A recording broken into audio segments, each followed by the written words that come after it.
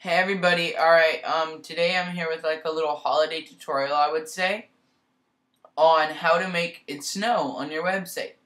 Okay, this is just like a little mini project that I'm working on, ignore it, but it's just a demo, so you can see, it's kind of like the thing that they do on Google or on YouTube with the videos, or on lots of sites now are kind of getting in the holiday decorative mood, and having snow on their page.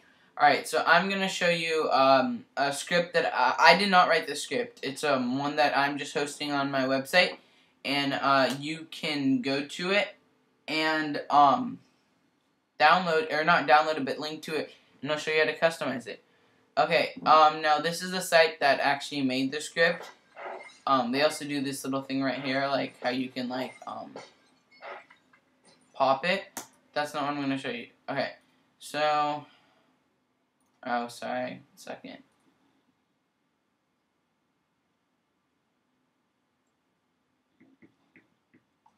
Hate when this happens. Alright, don't save. Okay. So first what you want to do is just right inside your head tags, you want to, you want to add a script tag, or actually, let me show you. JavaScript link. Alright, so you're going to add a script tag with a type of text/JavaScript. Have a source. You can't just close it like this. You actually have to do like a regular thing. Okay, now this is going to be, I'll give you the link to this. It's going to be snow.js. And I'm also want to have some style right here.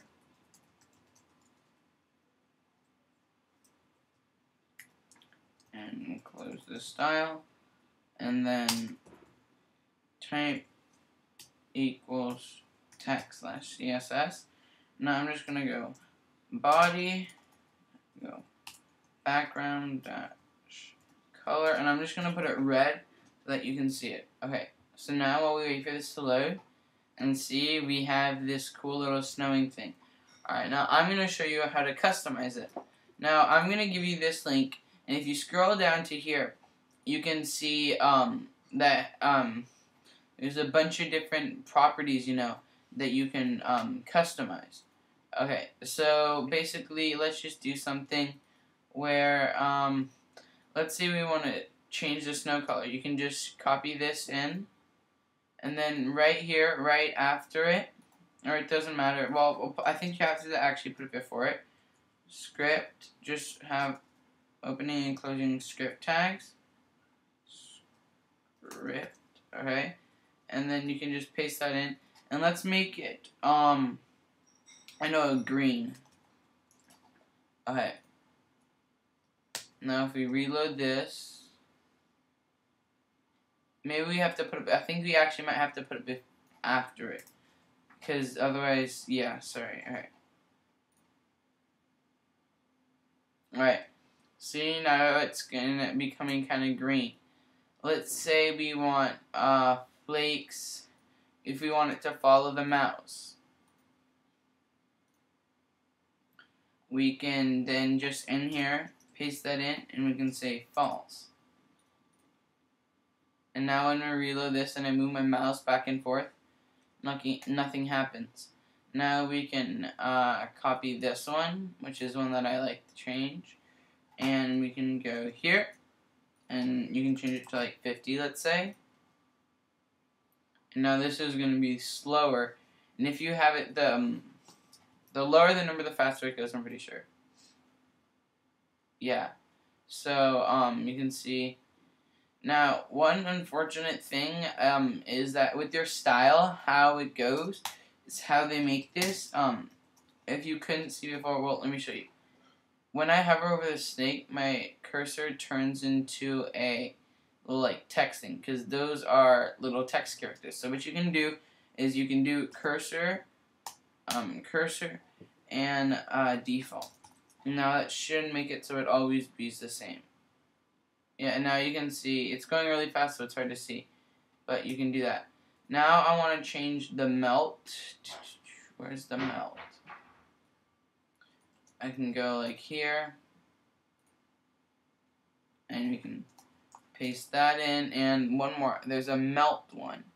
melt effect. Okay.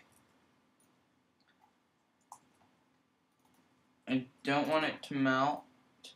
And there was one more on blur. Ooh, yeah, let's do that. Okay. True. And one more is snowStick. Use twinkle effect. This one's kind of a cool one. Okay, now when we reload our page, they kind of twinkle. And you know what, that's too fast. I'm going to make it slower for a sec so I can show you something. I'm pretty sure 50 is the max you can go for speed.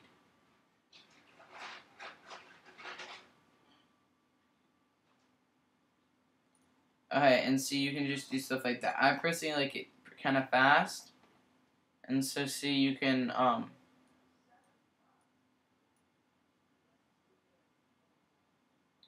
actually don't want the twinkle, because the twinkle effect, it looks kind of weird.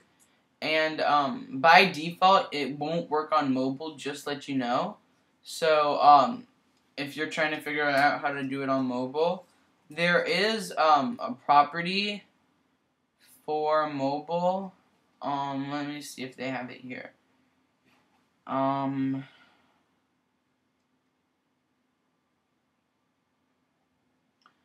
They don't have it, but I will put a link in some things in the description.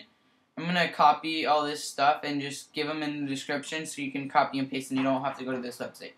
Feel free to though. This is kind of a cool thing how you can like play around with the light bulbs. Alright, that's it for today. Have some happy holidays. I probably won't be making another tutorial for a little bit. But when I do, I'm gonna come back with some cool ones. And by the way, I just released a series on how to make a really cool complex HTML5 and CSS3 website. So go check those out. And thanks a lot. Alright, see ya.